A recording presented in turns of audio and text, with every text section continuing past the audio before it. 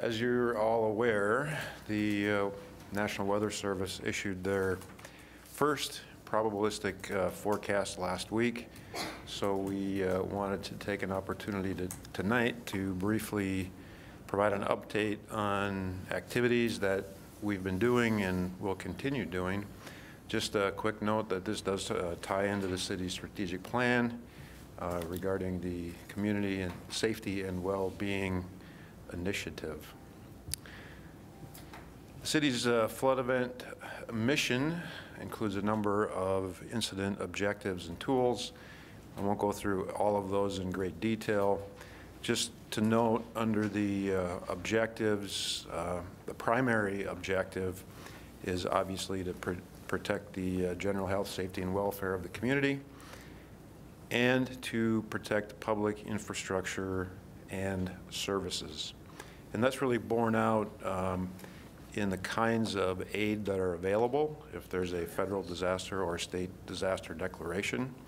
Protection of public infrastructure and services are eligible for assistance in those kinds of events. In terms of the tools that we use, obviously we use the policy and direction that are set by the City Council, the permanent flood mitigation improvements that we've completed, and where necessary, and hopefully to a very limited degree, temporary emergency measures, things like sandbags, temporary clay levees, and so on. This next slide actually comes from the National Weather Service. They had a briefing last Friday. I thought this was a good slide that summarizes the current forecast, so I borrowed it from them. And you've seen this before, the 7 factors that weigh into a spring flood potential. The first 2, fall moisture and base stream flow. Obviously, it was a very, very wet fall. The river flows, if you watch that at all, have been very high throughout the fall and the winter, actually in the 90th percentile range, so that's very high for those times of year. 3, 4, and 5, we're kind of into those factors now. Frost depth, interestingly enough, the frost is really not all that deep. But again, the soils are saturated from the fall moisture, so whether or not frost depth is a big factor remains to be seen. Winter snowpack, we're all obviously aware of the status of winter snowpack. I think we're at 41 inches compared to the typical is about 30 inches, so we're ahead of normal there. Factor number 5, snow water equivalent. You'll note at the bottom of the slide, snow water equivalent is high, near typical winter season values already. So those first 5 factors really are the ones that set the stage for the potential of a spring flood. And if you look back historically, whether or not we have a flood and the magnitude of that flood is really determined by those factors that we won't know for a while, number 6 and number 7. What is the thaw like and what kind of precipitation might we or might we not have? So the first forecasts issued by the National Weather Service are probabilistic forecasts. And you've seen this graph before, but I think it's worth making the distinction between the kinds of forecasts that are issued. These start in late January, go through early to mid-March. They're presented in this format along the bottom, difficult to read here, but percent chance exceeding, and then up on the vertical axis is river stage. To develop these forecasts, the National Weather Service uses existing conditions and then uses historical weather data from now through the spring melt. So each year represents a data point. They run that through their model, and that produces a river stage for each of those given conditions. And so that tells us various probabilities. The black line, which in this case is the upper line, represents the conditional simulation, which is current conditions, projected forward. The blue line is historical. The point being, if the black line is significantly above the blue line, there's a major potential for a spring flood, which is the case now. So pulling some numbers from that graph, these are select numbers for different percent chance exceeding. So along the bottom, you'll see that 90% chance exceeding, 75% chance exceeding, and so on. On the vertical axis is river stage. So for example, the 50th percentile percent chance exceeding, I should say, is currently 35.9, or roughly 36 feet. To put that in the context of the city's permanent protection, the top of the permanent improvements, our levees, are at a river stage of 44 feet. That's the top of that gray shaded area in that graph. Ideally, we would like to have at least 3 feet of what's called freeboard. So the distance from the top of the levee to the actual water surface at the crest. That 3 feet then, 44 minus 3 is 41. That's the bottom of that gray shaded area. So the freeboard is really, again, uncertainty, or you might consider it sort of an insurance zone, right? So we'd prefer to have 3 feet. Obviously, we'll take whatever we can get. So relative to those permanent improvements, you can see the various forecast numbers, the 5% chance exceeding, still falling below 41 feet. All very manageable numbers where we have permanent infrastructure installed. I would also note along the bottom, there's some additional dates that are not shown as bars. Those are the dates projected for future forecasts. And so what we will do when those forecasts are issued is we'll add bars to this graph for those forecasts so we can see how those forecasts progress throughout the next couple of months. The other kind of forecast that the Weather Service issues is called the deterministic forecast. This is one, once we're well into the melt period, water is now flowing in the river, and you'll see a forecast graph that looks something like this. You probably recall these from last year. The blue on that line in the graph representing actual river stages, and the purple or red representing projected. So we get hourly, or every 6-hour projections for river stage, again, during an active event. And the reason that I wanted to make sure we distinguished here is because the city's emergency measures policy hinges off of this type of forecast, deterministic forecast as opposed to probabilistic. So that emergency measures policy is set forth in resolution. The next 2 slides are just excerpts of the text from that emergency measures policy, which was originally adopted in 2013. And the City Council reaffirmed this policy in March of last year for the 2019 flood event. So this sets forth the policy for deployment of emergency measures. You'll note the city will deploy emergency measures to reduce the risk of flood damage to private property and public infrastructure off of the riverfront. That may result in riverfront properties being located on the riverward side of those emergency measures. Goes on further. The city will consider purchasing and delivering empty sandbags and loose sand to riverfront neighborhoods and/or properties when a National Weather Service deterministic forecast has been issued that predicts a crest of 42.5 feet or greater.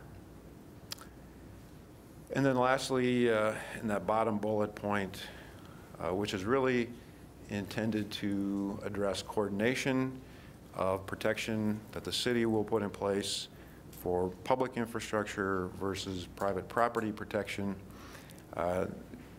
indicating that we would, to the best of our ability, coordinate those two separate efforts, but protection of public infrastructure and private property off of the riverfront would take precedence.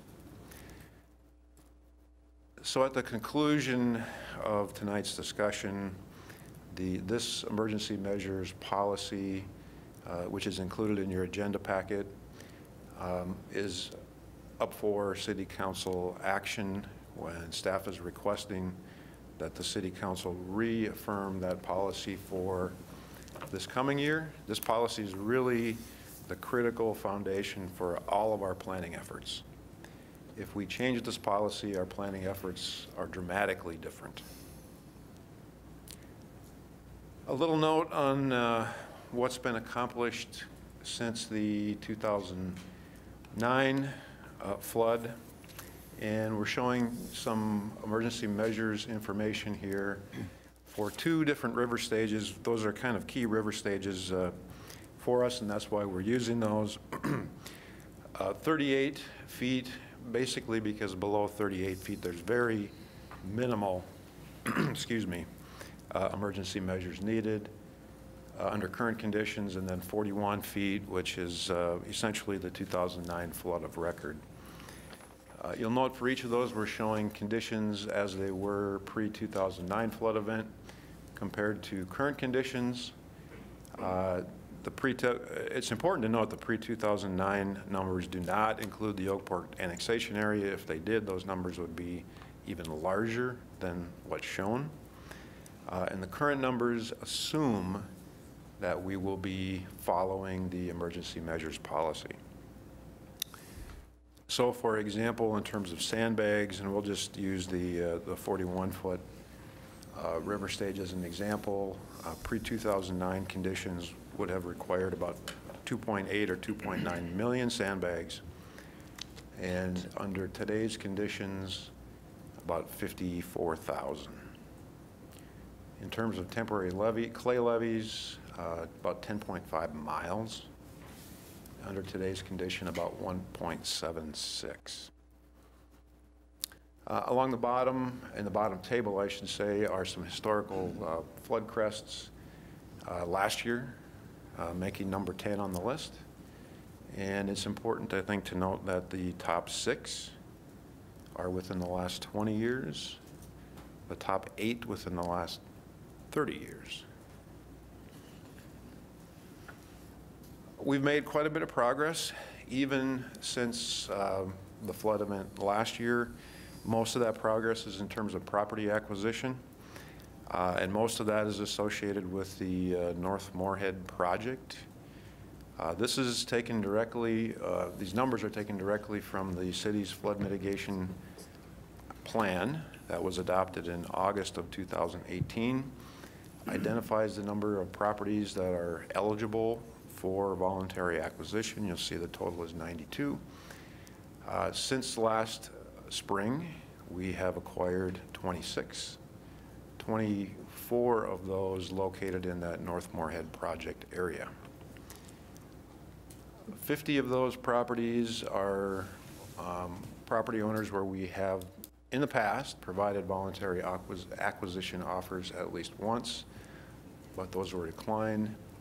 The remaining 16 have never had an acquisition offer. They are currently in process. We're doing appraisals for those properties, or for those owners that were interested in an appraisal, with the idea of securing option agreements. There's currently no funding to acquire those properties. The idea being, if we get option agreements in place, if the legislature provides additional flood mitigation funding this coming session, an option agreement puts us in a very good position to expend funds and deliver those acquisitions. So that's pretty significant progress since the last flood. This is that North Moorhead area, that North Moorhead project where we're going to be constructing a levee. All of those properties shown in green are the ones that were acquired in total or in part. Some of those were not, we acquired only what we needed for the project. The big differences are our sandbag and clay levee numbers last year were affected by those properties being in private ownership. This year, The city owns those properties. Our permanent levee has not yet been constructed. It's under, the first phase is under contract for construction this year. However, as we own the properties, we'll be able to install temporary clay levees if needed on those properties.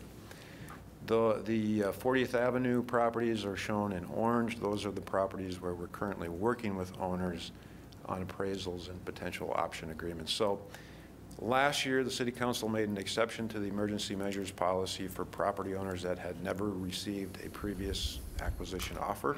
If the City Council chooses to do the same this year, that would be the universe of properties where we would make that exception, those that are shown in orange along 40th Avenue North.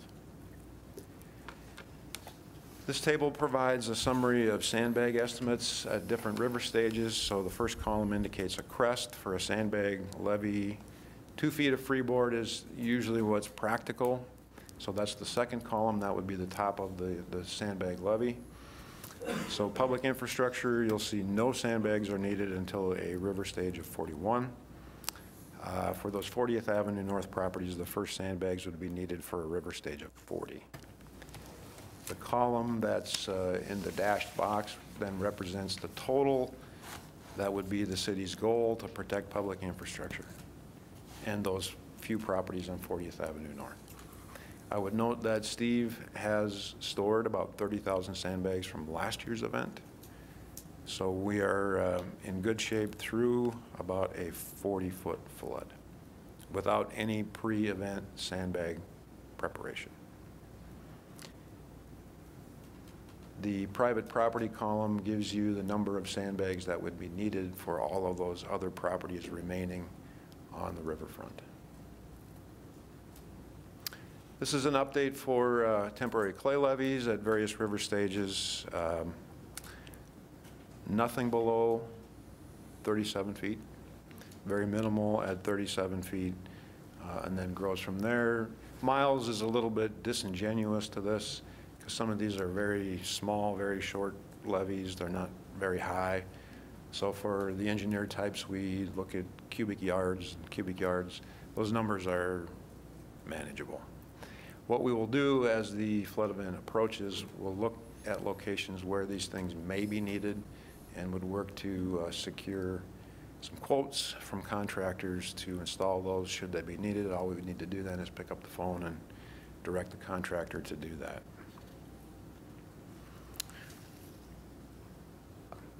Our flood plan is extremely detailed and very well laid out. 290 steps, a lot of which go unseen to the public. We implement this during an event daily, looking at what actions need to be taken each day, and it's available both in a tabular and mapping format through our GIS system. Last year, we made a pretty significant effort to update our org chart. I realize you can't see that, but we can make that available. The point here is that it's very detailed. This is a cross-departmental effort and really a cross-agency effort.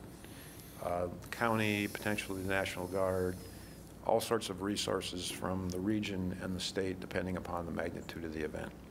And then, and for the public, on our website, we do have access to this property mapping tool. So a property adjacent to or on the riverfront, for those property owners interested in what their critical river stage is, they can zoom into that property and look at what elevation is critical for their lot, but more importantly for their structure.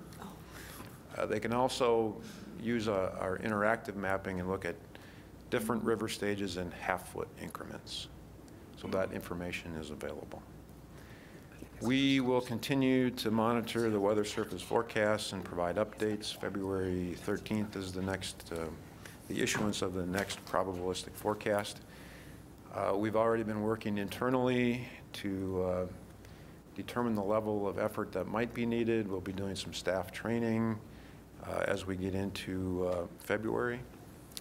So a number of internal activities, really nothing expended at this point other than staff time directed towards that planning.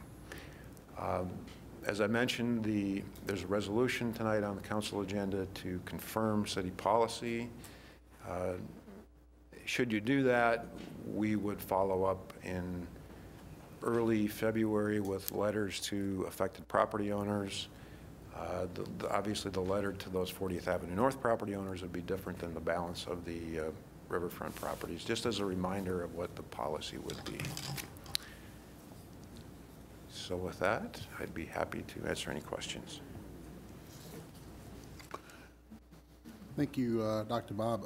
Does that present any questions or comments from anyone? Councilmember Dahlquist.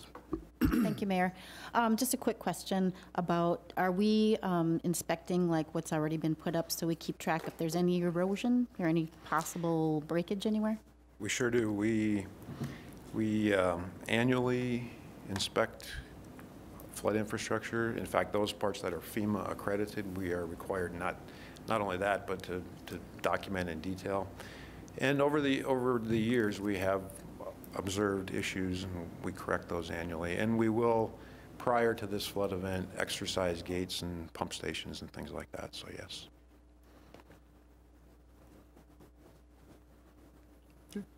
Councilmember Watson-Curry. Thank you, Mr. Mayor. Will gladly support this resolution. I think it's important and we're consistent. I did just want to inquire, maybe you might not know the answer, but a question about flood insurance came up from a resident, and I imagine the deadlines will be creeping up pretty soon if they were going to secure a policy. Do you have any resources or recommendations on that? So the resource that we'd offer is your insurance agent. And the deadline really is, it needs to be in effect 30 days prior to any claim. Okay. So there's still time to do it, but for those property owners that would like to do it, they should do it now. Yeah. And we always recommend that property owners evaluate and obtain flood insurance for most properties that are not in the floodplain, which in Moorhead now is many properties. Mm-hmm. You get a preferred rate, which is relatively cheap. It's probably in the range of $500 per year.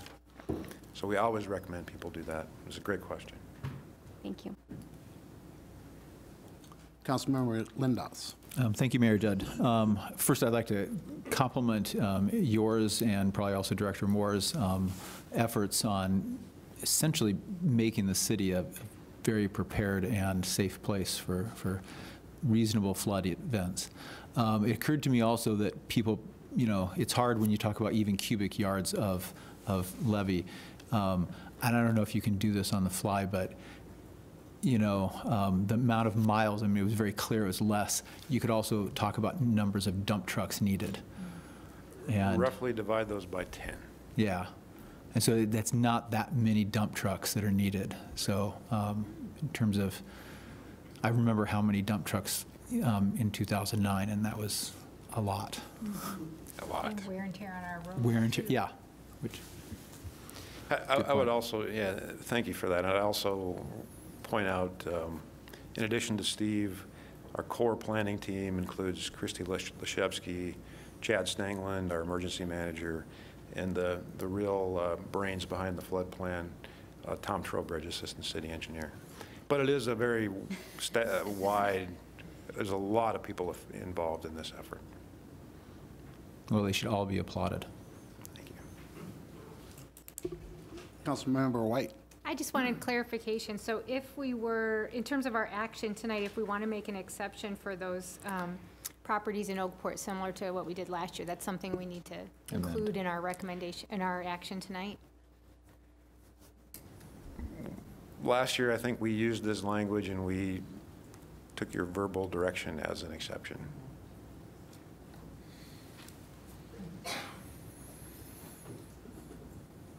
I would support that. That's. That raise any other questions or comments? Okay. Mr. Mayor. Councilmember Carlson. I move to approve the resolution to establish the city policy for sandbag and emergency measure deployment during flood events, with the exception that, similar to what we did in 2019. Second. Yep. Motion been made by Councilmember Carlson, seconded by Councilmember White. Do we need any clarification, or was it understood what was done last year? Okay, great. Any further discussion? Hearing none, all in favor, please signify by saying aye. Aye. All opposed, same sign. Motion carries. Thank you, Dr. Zimmerman.